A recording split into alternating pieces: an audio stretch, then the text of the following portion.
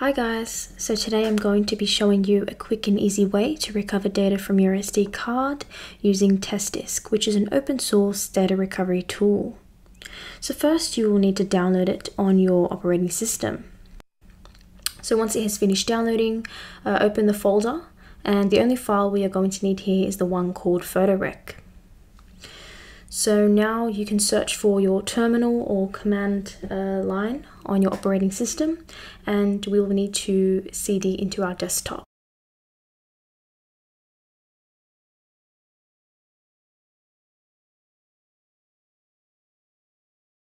After that, we now can drag PhotoRec onto our terminal and press enter, and now you'll need to type in your password. Okay, so now you can select your affected device or SD card, and now select other if you're using a FAT file.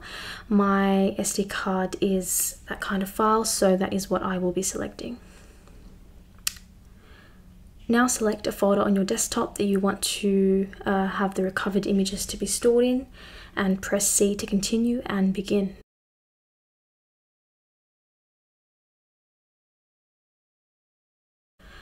And there we have it. As you can see, it has recovered 3 files so far. So please leave a comment below if this has worked for you, and thank you for watching.